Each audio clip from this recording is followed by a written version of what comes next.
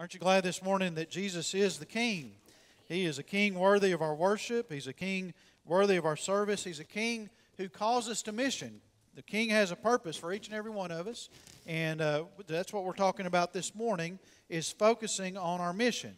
And we've been focusing on focus for the first part of the year. The first sermon a few weeks ago, we talked about focusing on your spiritual life and how important it is for every Christian to quit looking behind and to start looking ahead and to keep looking up and press on to the upward call of Christ in Christ, God in Christ Jesus, striving for that prize in our spiritual life. Last week we talked about focusing on spiritual awakening and our need for revival.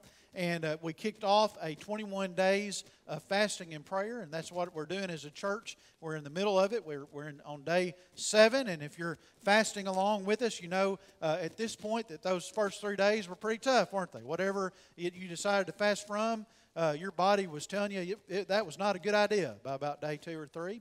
I just want you to know that warm lemon water is warm, but it is not coffee. Amen? It is not coffee. And but you know, after about day 3 or 4, headaches recede, and the Lord blesses. I don't know about you, but had really good times in prayer and read my Bible this week, and it's a good thing. It's I want to encourage you, if you're fasting and you fail in it. Now listen to me. That's part of what fasting does. You know what it teaches you? It teaches you that you're not strong enough to do what you say you're going to do. How many of you know that our relationship to God is based on His grace, not our ability to do things? And so listen to me. If you mess up in your fast, don't give up. You turn to the Lord. You confess and say, Lord, I'm sorry, I'm weak. And God, I just pray that you'd help me. And you keep on going, all right? You keep seeking the Lord and trust Him to bless you. So I want to encourage you, stay in the game. Keep on reading your Bible. Keep on seeking the Lord during this time of 21 days. But today we're focusing on our mission. And I want us to talk this morning. Now, listen, not about missions. You know, that's when I say focus on mission, I don't mean missions with an S. Now, missions is awesome, and we're all about missions here at Enon. As a matter of fact, we talk about serving in, and we talk about serving out, and how every believer needs to serve in, but every believer needs to serve out. If Christianity was a dictatorship, and I could be the dictator and I can make y'all do everything I think you ought to do, one of the things I would make everybody do when they get saved is go on at least one mission trip. Everybody needs to go on a mission trip and experience another culture and the faith walk that takes you to do. And it's a great thing, helps you grow. And we're dedicated to missions here at Enon. As a matter of fact, tonight we're going to talk about missions in our Sunday night service. We're launching 2 new things for our church. One is we've got a new relationship with a church planter in Las Vegas. We're going to work with the North American Mission Board.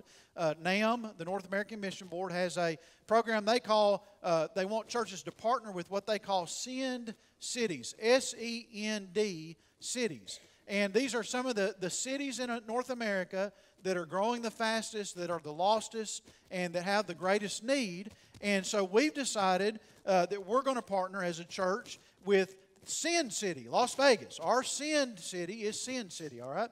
And there's a church planter out there named Michael Horner, and he's planning a new church. And I don't know if you know, we'll talk a little bit about Las Vegas tonight, but it's one of the fastest growing areas in America and extremely lost.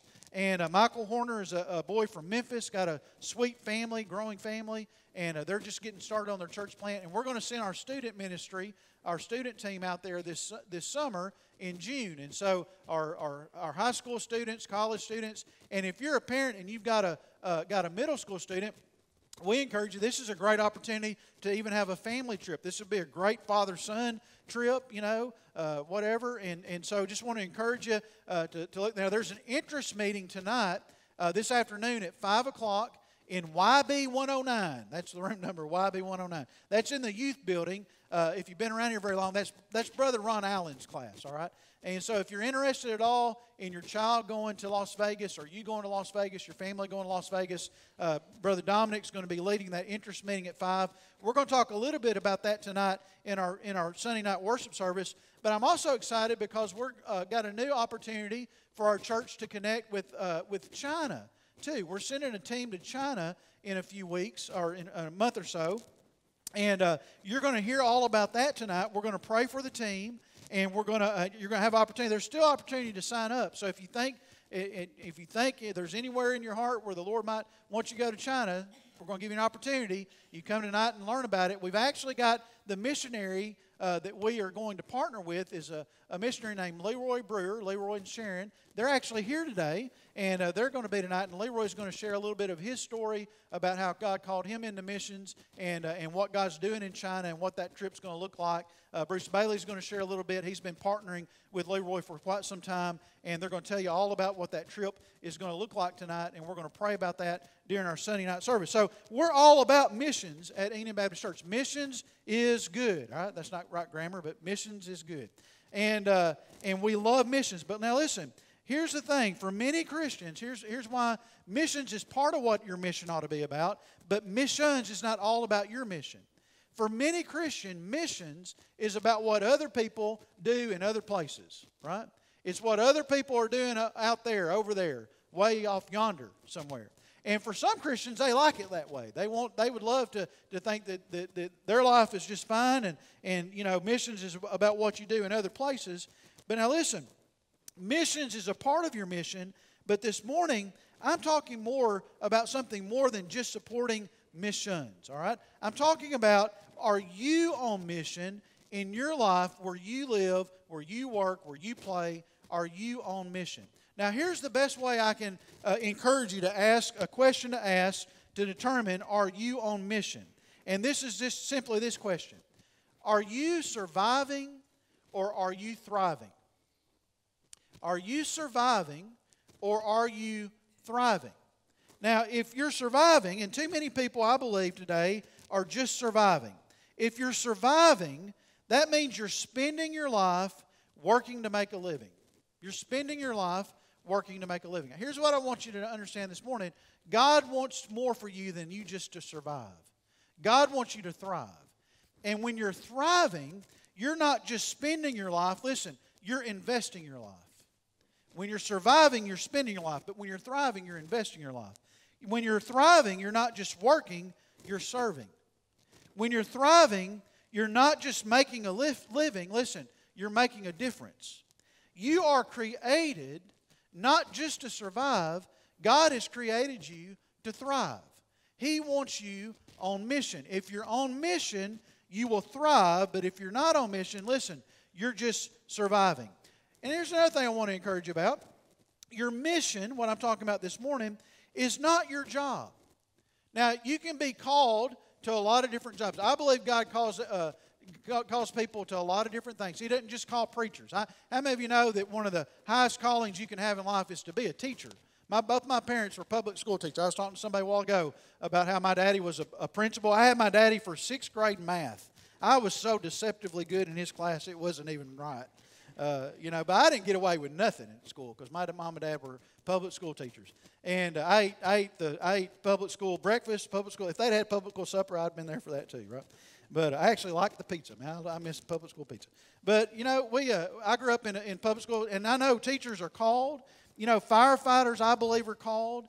Law enforcement officers are called. Doctors are called. Lawyers are called. Truck drivers are called. God calls you to a job. But your job, listen, is not your mission. You can have two people doing the same job. You can have two teachers. You can have two business owners. You can have two law enforcement officials. You can have two firefighters, two pastors. You could have two pastors. And one can be on mission, but the other one may not be on mission. Your mission is not your job. Your job is a tool. Your job is a means of accomplishing a mission, but it's not your mission. Now, here's what I want to tell you about what mission really is. Mission is what you're created for. You are created for mission. God designed you to make a difference. God designed you to have an impact. God designed you to live a life that is significant, that makes a difference.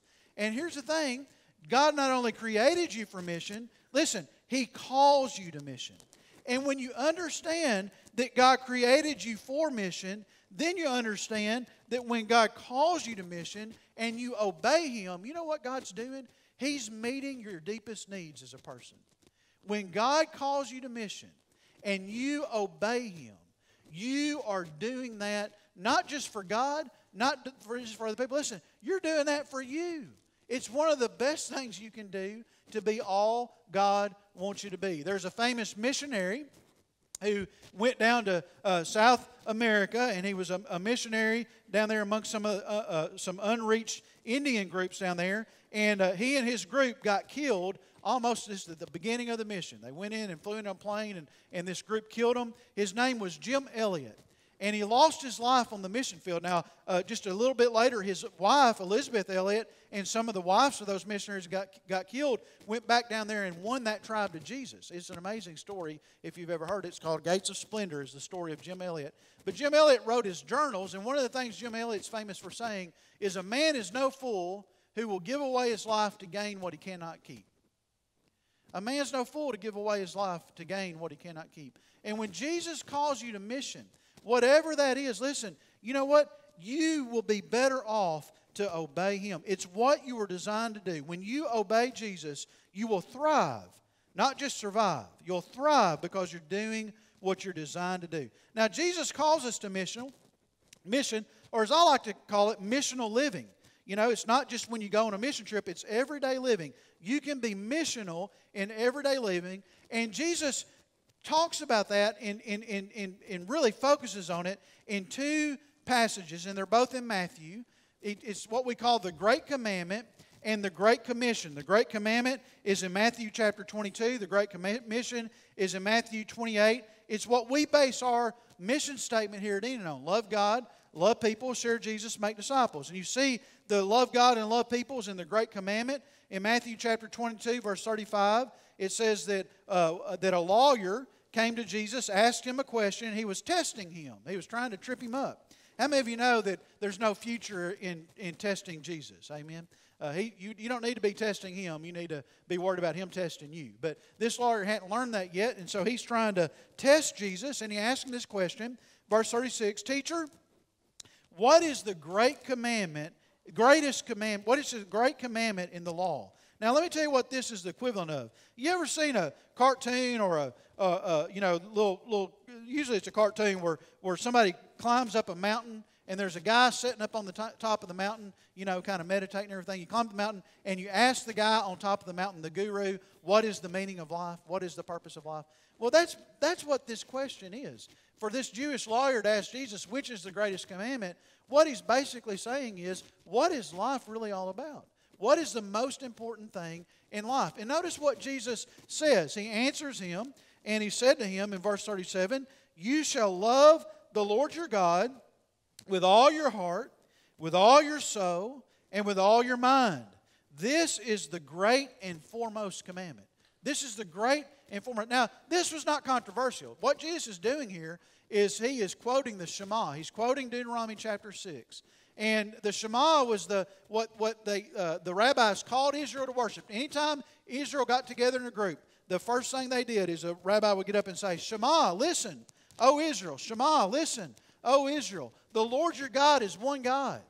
And you should love the Lord your God with all your heart, all your soul, all your mind, and all your strength. And everybody would agree with Jesus on this. This is a great commandment. This is not controversial.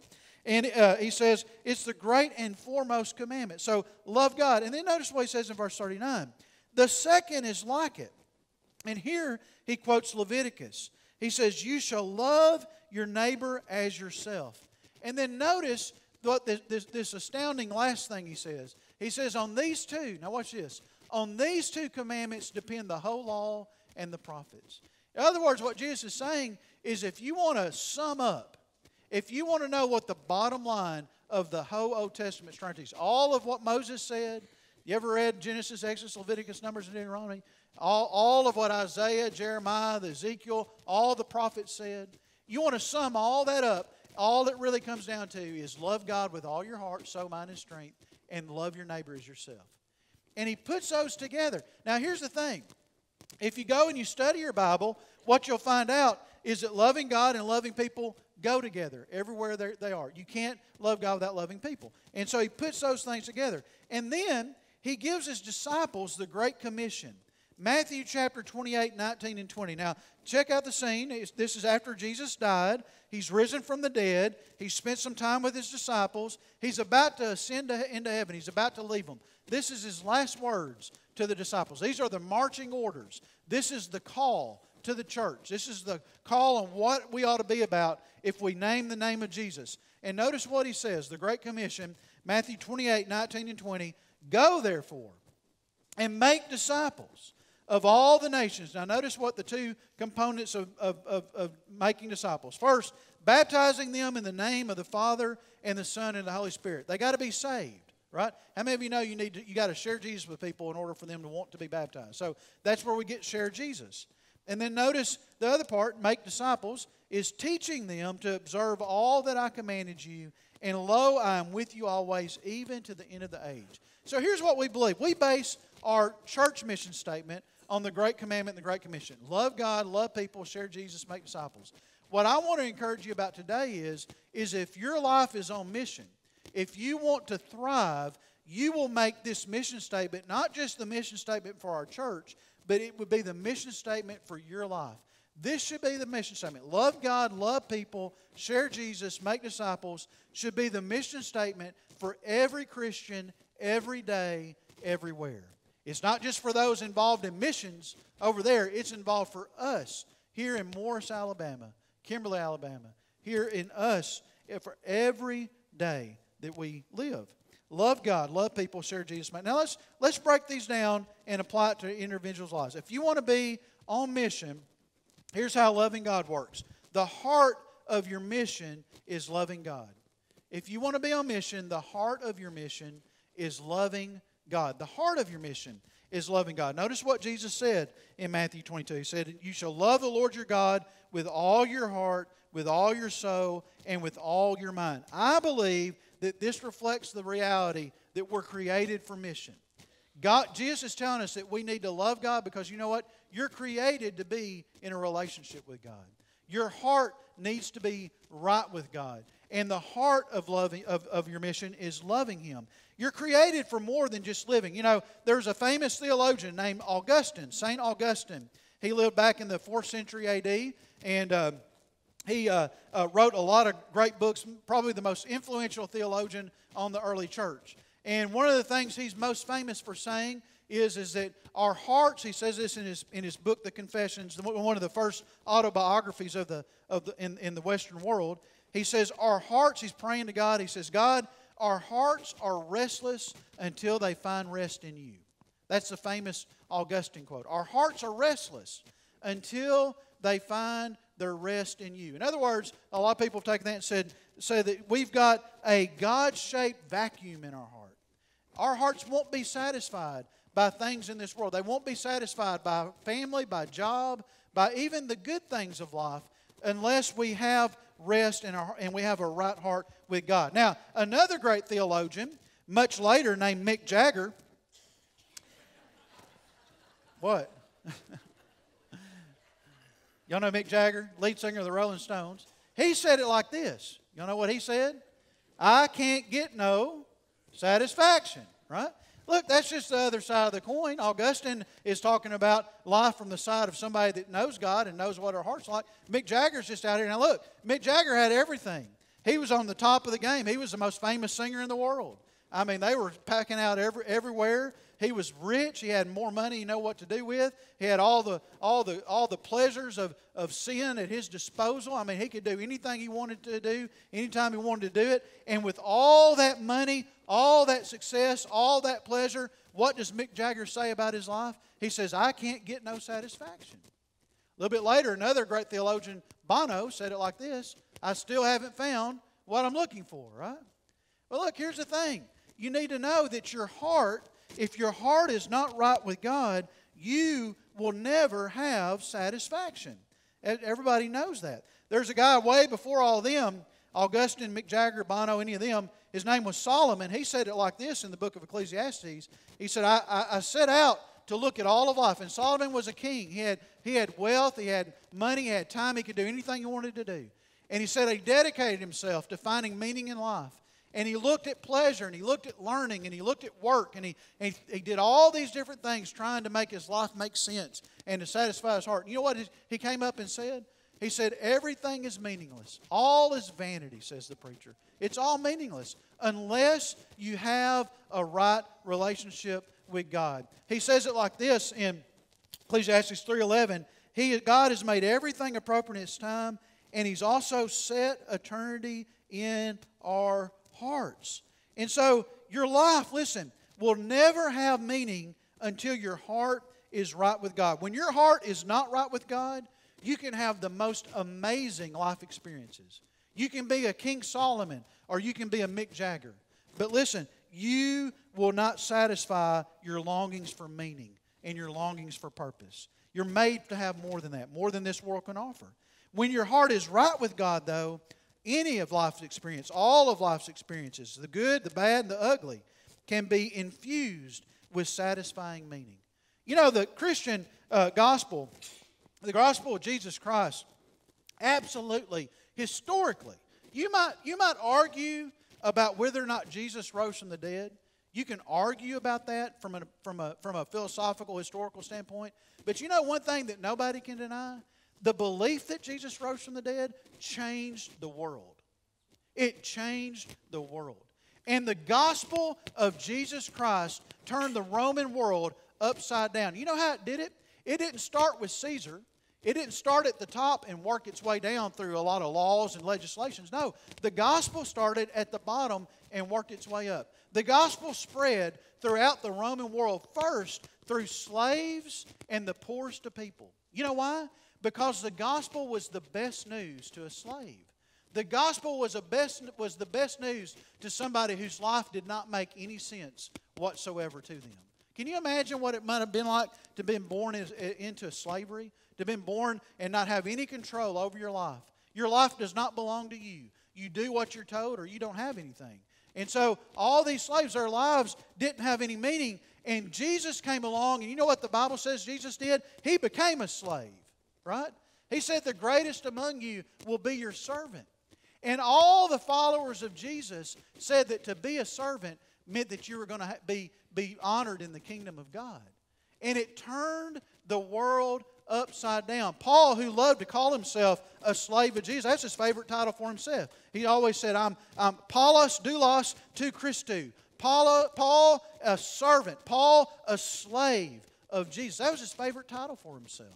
Paul, a slave of Christ. And listen to what Paul told slaves about how Jesus could change even their terrible circumstances. He says in Colossians chapter 3, verse 22, he gives instructions to slaves. And you got to understand now, these passages have been misused and used to proof text and be held against, used against people for racism purposes and stuff like that. But you need to understand, in their original context, this is good news to slaves that heard this. This is not justifying slavery. This is setting slaves free in their hearts and in their spirits. And notice what Paul says to him. He says, slaves, in all things, obey those who are your masters on earth, not with external service as those who merely please men, but watch this, but with sincerity of heart, fearing the Lord.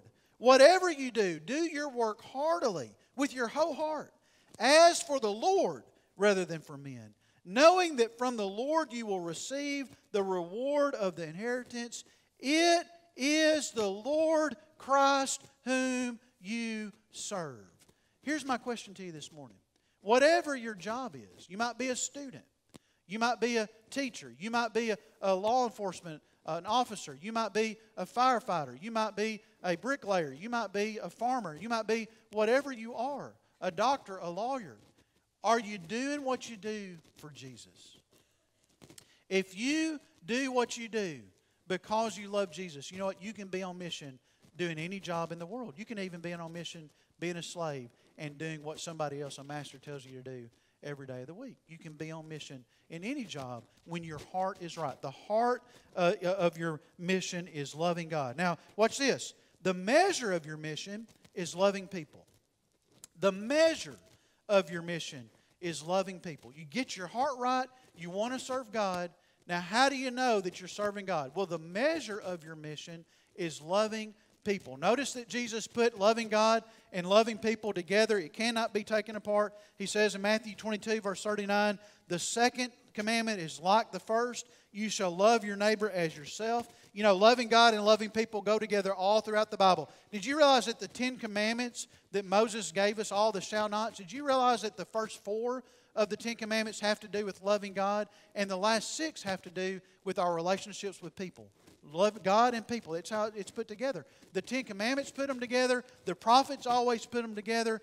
But probably one of the clearest passages is the Apostle John, 1 John 4, verse 20. Listen to what he says about loving God and loving people. He says, if someone says, I love God, and hates his brother, he is a liar. For the one who does not love his brother whom he has seen cannot love God whom he has not seen. You see, it's impossible to love God without loving people. If you love God, you're going to love people. That's the measure of it. So if you say, well, I'm doing everything I do for God, but you're not helping people in what you do, listen, you're deceived. You're not really on mission. The measure of our mission is whether or not we're loving people. Loving people is the measure of all we do. You know, even secular business people understand that. Everybody knows if you go out and you take seminars about how to build a business, whether you're a banker, you know, whether you're a restaurant owner, whether you're a law enforcement officer, or a teacher, or whatever, how many of you know that your job is not just your job? Your job is the people you're serving with your job. The best teachers understand that their job is not, that their boss at the end of the day is not just a school district, it's all the students, right?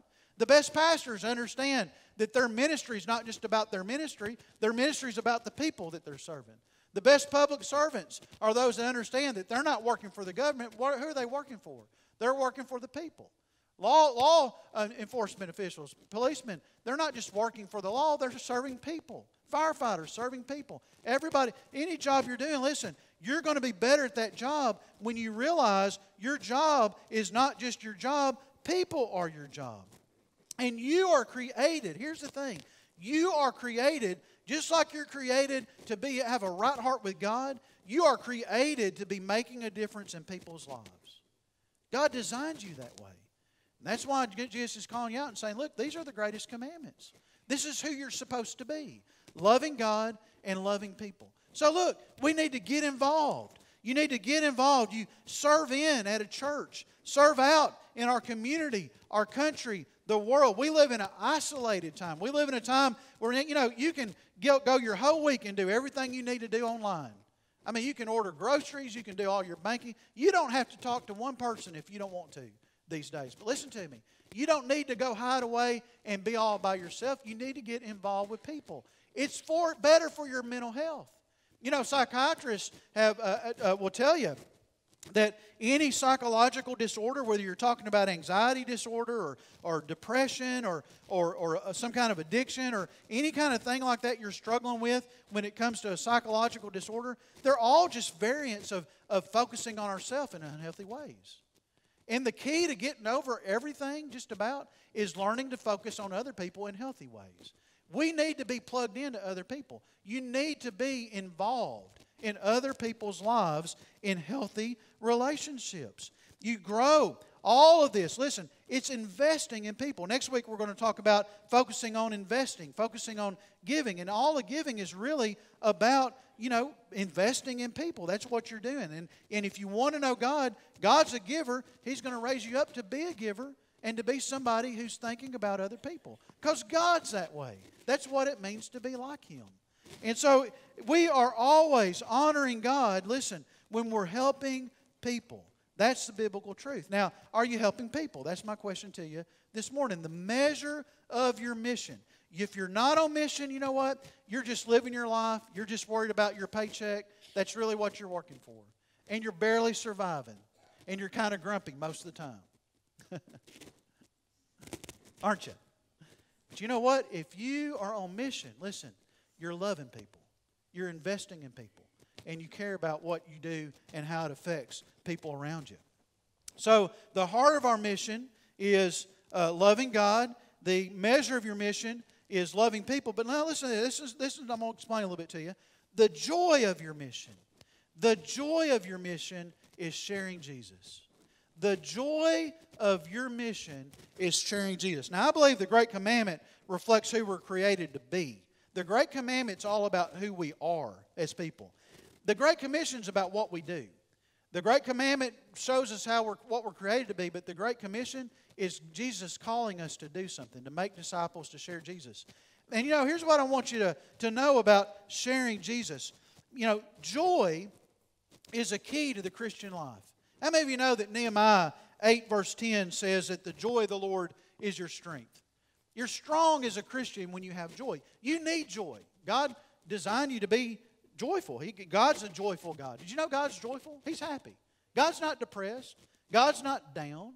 Our God is in heaven, the Bible says. He does whatever He pleases. He's happy. He's joyful. And He created us to have joy. And the joy of the Lord is your strength, Nehemiah 8 says. Paul says in several of his letters, particularly Philippians, 1 Thessalonians, he just says this, rejoice always. Now, how many of you do that successfully? How many of you can say, I rejoice always? We all struggle, don't we, with joy? I mean, all of us, sometimes we're happy, sometimes we're down, but we all struggle with it. But the normal Christian life should be a life that's characterized by joy. Now, where does sharing Jesus come to this? Well, let me show you what 1 John says. 1 John 1, what the Apostle John says about sharing Jesus and joy. Look at this. 1 John 1:1. He says, what was from the beginning, what we have heard, what we have seen with our eyes, what we have looked at and touched with our hands concerning the word of life. And the life was manifested, and we have seen and testified and proclaimed to you the eternal life, which was with the Father and was manifested to us. Now, here's what he's saying. He's saying we met Jesus and He saved us. That's all John's saying, right? We saw Him, we talked to Him, we heard Him, and He gave us eternal life. We have met Jesus and we're saved. But now, notice this. Real joy doesn't just come from being saved and knowing Jesus. You have a joy of salvation. But all your joy doesn't just come from knowing Jesus. Listen, your joy also comes from sharing Jesus. Look at what he says in verse 3. What we have seen and heard, we proclaim to you also. We're sharing this with you. We proclaim this to you also, so that you may have fellowship with us. We want you to be in on this. We want to invite you to be a part of this. And indeed, our fellowship is with the Father and with His Son, Jesus Christ. You know what salvation is? It's becoming part of the only healthy family in the universe. The only truly healthy, joyful family out there is God. It's the Father and the Son. And He invites us to be a part of that relationship. And we should invite other people to be a part of that family. But then notice what He says in verse 4. This is what I want you to focus in on. These things we write. Why do we share Jesus? Look at this. These things we write so that our joy may be made complete. So that our joy may be made complete. We are sharing Jesus with you so that our joy will be made complete, the Apostle John says. Now here's what I want you to see this morning. Most Christians, I believe, are living with incomplete joy because they're not investing in people with the real desire to see them to come to Christ. That's why we don't walk in the joy that God wants us to walk in. We are not giving ourselves to sharing Jesus. A lot of times there's two things I believe that keeps us from sharing Jesus with people. One of them is inadequacy. We don't feel like we're worthy to do it. And the other is fear. Now I'm going to address inadequacy first. I'm going to talk about fear at the end, all right? If you say, Brother Russ, in my heart, I know God wants me to share Jesus with people. I've always wanted to. But I just never do feel like I'm adequate enough to do it. I don't know enough. What if they ask me a question I can't answer? What if they ask me something and I don't know? What if I don't? Let me just encourage you on this. Listen, you do not have to be a Bible expert to share Jesus. Can I just let you off the hook? You don't have to be a Bible expert to share Jesus. Now listen, I have studied the Bible in an academic setting most of my adult life. I've got a BS, Bachelor of Science in Religion and Greek. I've got a Master of Divinity in Religion. I've got a PhD in New Testament. I know a little bit about the Bible. But I can just tell you, look, I don't know everything. You can ask me questions I don't know. I don't know everything. You know what? Here's the thing. You don't have to know everything to share Jesus with somebody. You don't have to be an expert in the Bible. You don't have to be an expert in everything God has done. Listen, let me tell you what you are an expert in. You are the world's expert. You have a PhD. Every person in this room is the world's expert in what Jesus has done for you. Now, you know more about that than I know about it. You're smarter in what Jesus has done for you than I am in what Jesus has done for you. You know what Jesus... Listen, that's all you have to be willing to share. Now, you need to study. We're going to talk about learning in a minute. You ought to study. You know, you can study more about creation and evolution. You can study more about the reliability of the Bible and all these things. But let me just tell you something. Those are not the questions that change people's lives. What changes people's lives is the story of what Jesus has done in your life. And that's what you need to be willing to share. You're an expert in that. You are adequate in that. You don't have to be a mature Christian. You don't have to take any classes. You're just like the woman at the well. You remember the Samaritan woman at the well? Listen, she wasn't an expert in anything. She was a poor, she was on the outcast of society. Her life was a mess. It had fallen apart. She had lived with 4 or 5 men and been in failed marriages. She was living with a man that wasn't her husband then. And she was so out there that the ladies that lived with her, all the ladies in the village, they'd make fun of her when they went to get water. So she was tired of putting up with that, and she was getting water at the hottest part of the day just so she could be by herself because nobody had anything to do with her. She was on the bottom of society, the least qualified person in all of Israel. Jesus goes up to her. You know what He does? He says, listen, I can give you living water. And when she talks about water and all that, he makes her understand that He's talking about satisfying her soul. And Jesus tells her about her husbands. He knows all about her sin. He's Jesus, right? How many of you know Jesus knows all about your sin? He knows all about her. And He describes her to her. And then He still says, I can give you living water. You know what? She goes back. You know what she does when she realizes who Jesus is? She doesn't go off on a retreat and meditate on it for days. She goes right back to the village and immediately starts talking to people who know more about the Bible than she does, I guarantee it. Who know more than she does. She goes back to that village and tells them about Jesus. And notice what she tells them about. Look at this. This is beautiful. John chapter 4, verses 28 and 29. So the woman left her water pot and went into the city and said to the men, come, see a man who told me all the things I have done.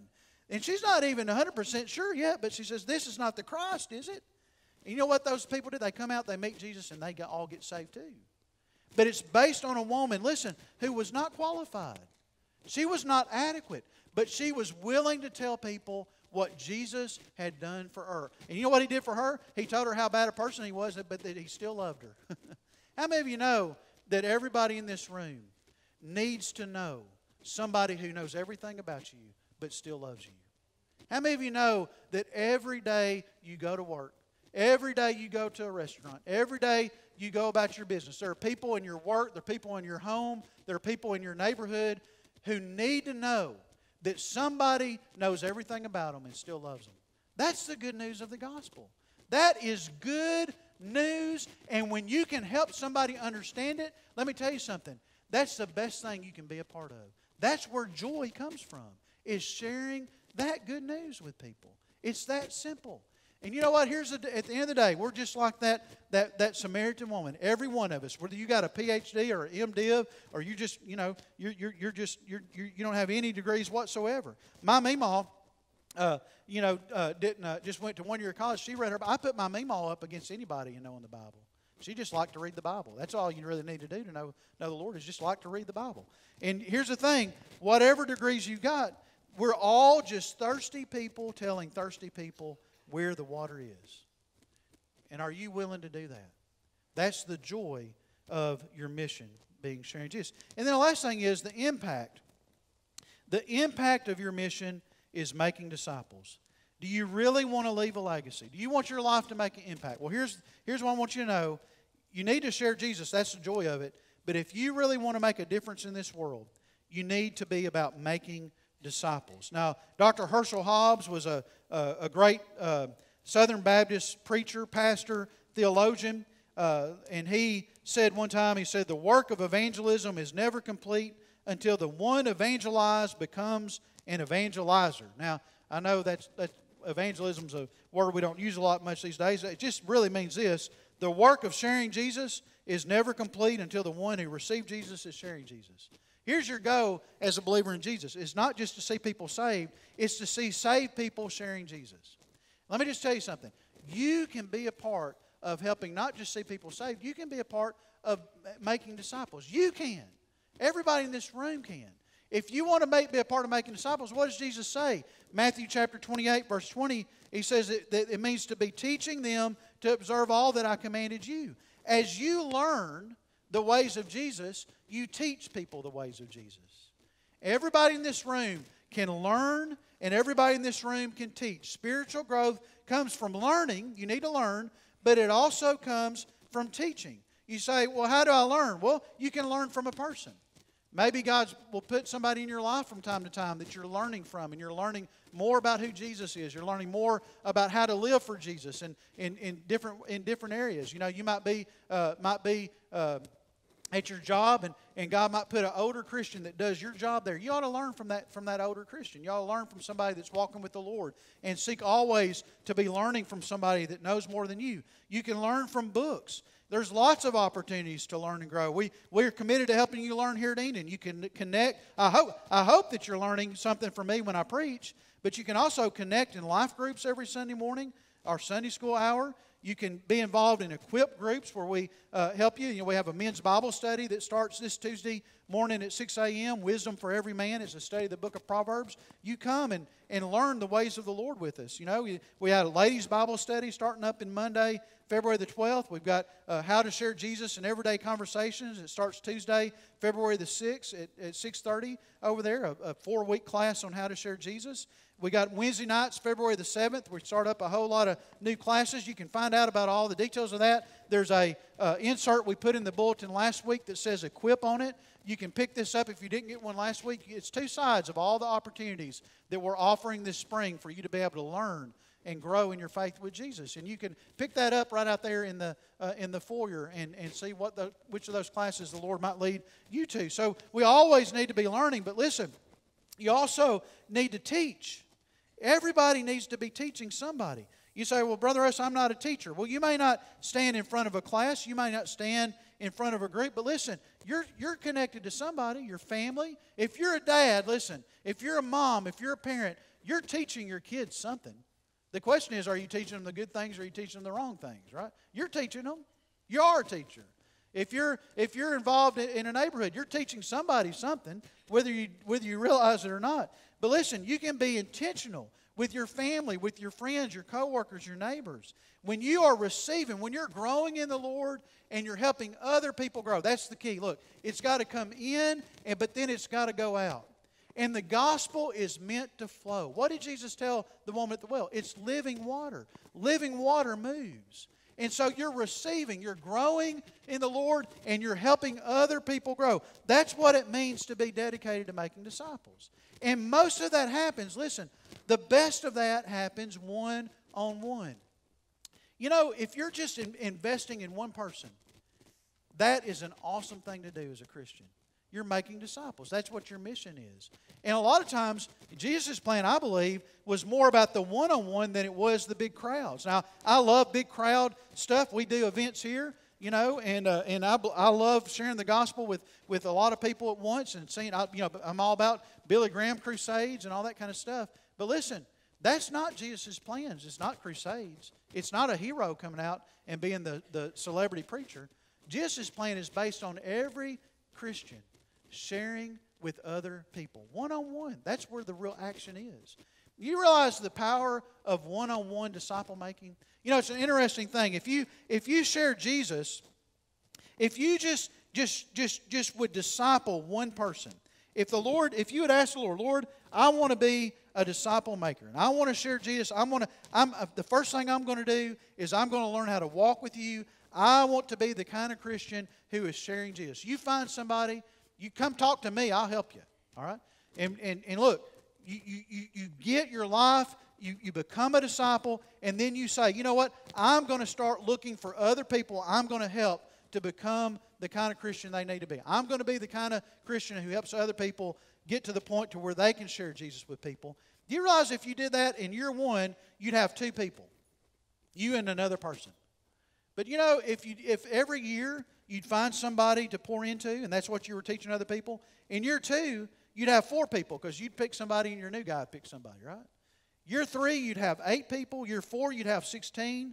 Year 5, you'd have 32. Year 10, you'd have 1,024. Year 15, you'd have 32,768 people. By year 20, you'd have 1 million. That's the power of multiplication. By year 30, in 30 years, you could have over 1 billion people. Year 31, you'd have 2.15 billion people. That's almost the population, entire Christian population today. 33 years, in the span of a life, you could have 8.6 billion disciples. The current population of the world is 7.3 billion. That's Jesus' plan. What did he start with? He didn't start with a big crowd. He started with 12 disciples, right? And he said, go and make disciples. That's the legacy. Do you want to leave a legacy? Are you making money, or are you making disciples? Making disciples is without doubt the most impactful thing you can do. If you want to move from making a living to making a difference, if you want to move from surviving to thriving, dedicate yourself to learning. How can I be a disciple? How can I make a disciple? Now, here's what I know. The biggest obstacle to all this, whether it's sharing Jesus or making disciples, the minute I start talking about this, like I said, there's 2 problems. There's two problems. Inadequacy, we've talked about that. But then there's fear. Every Christian is fearful when it comes to sharing the gospel. You know, Paul said, pray for me that I'd have the courage to be able to share the gospel. Aren't you glad that Paul said he needed courage? You know why? Because he struggled with fear just like me and you.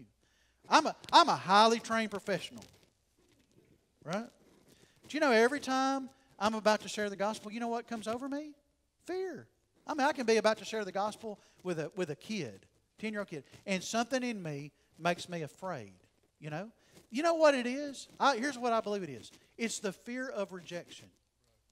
Because here's what's going to happen. You think about sharing the gospel with your friends. You think about sharing the gospel with your family. You think about sharing the gospel with somebody.